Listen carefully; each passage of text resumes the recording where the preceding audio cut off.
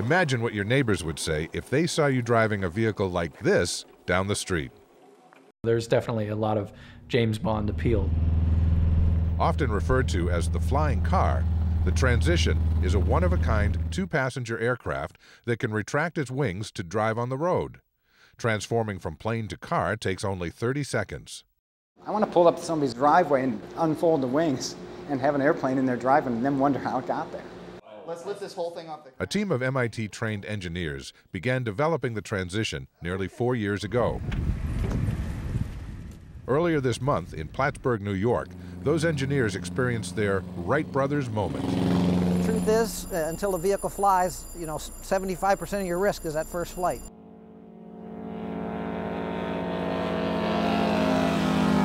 We flew, yes! That was gorgeous. What do you think of that, huh? That looked beautiful from up here, I tell you. I think the fact that this looked like just any other airplane taking off is actually a really wonderful thing. Fantastic. We have fantastic. That was the most beautiful little flight I've ever seen. In both car and plane mode, the vehicle is powered by unleaded gasoline from a regular gas station, eliminating the need for pricier aviation fuel. This will help make the Transition one of the greenest, most environmentally friendly airplanes in the world.